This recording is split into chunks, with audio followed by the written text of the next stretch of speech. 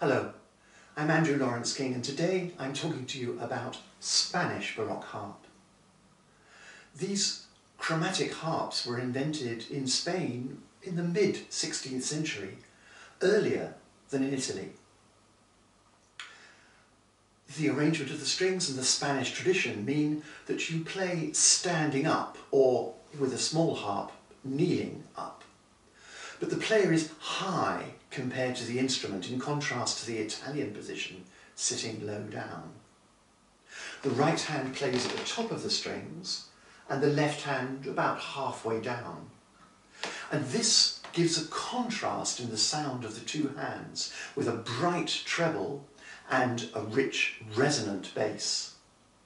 That contrast is exaggerated by the shape of the sound box, narrow and shallow at the top, wide and deep at the base.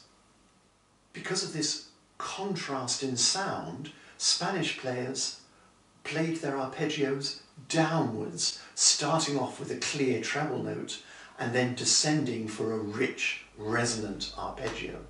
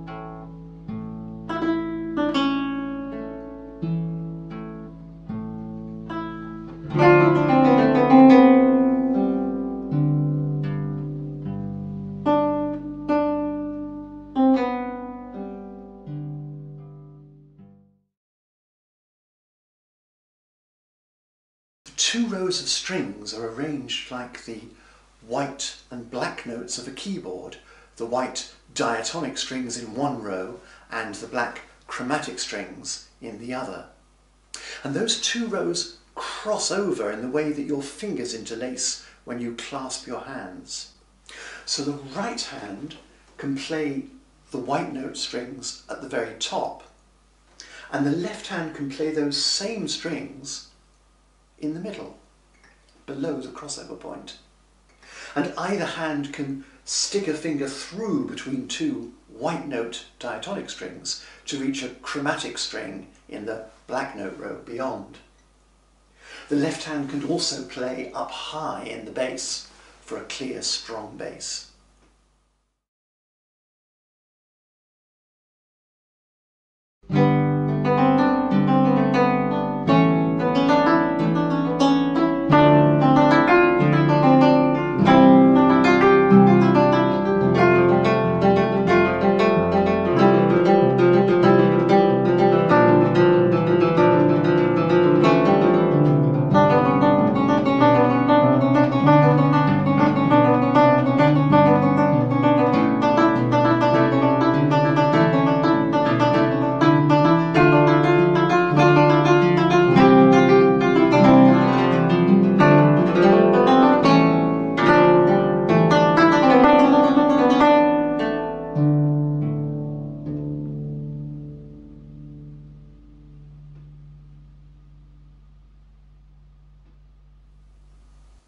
The repertoire for the Spanish harp is very similar to that for keyboard instruments and for the vihuela.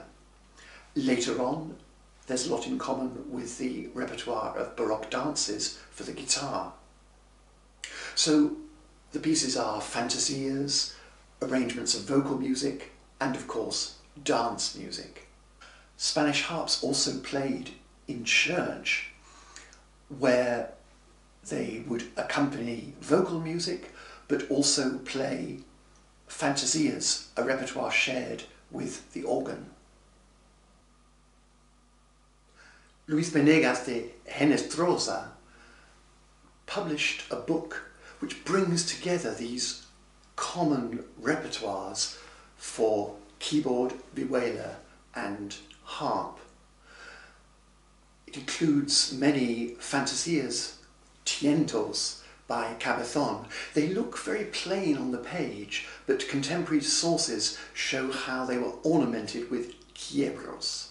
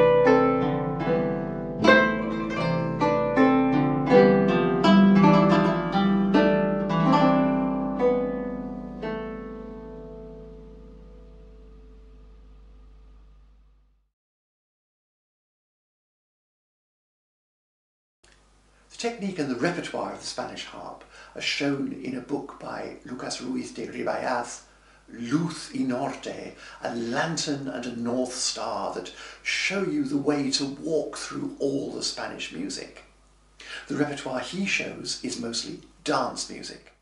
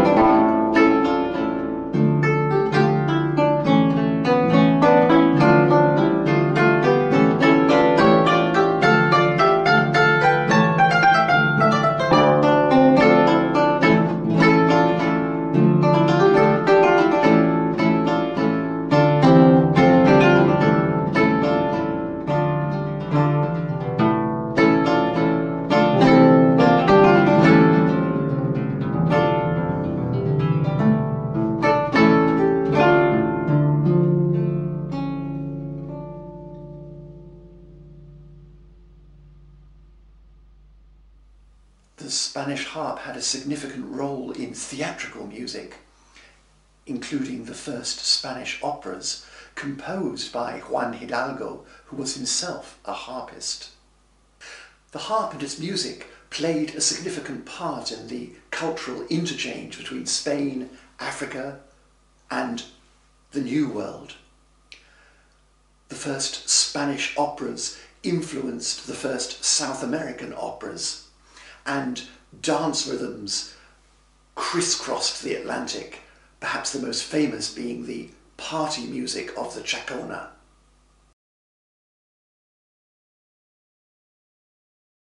Thank you for watching.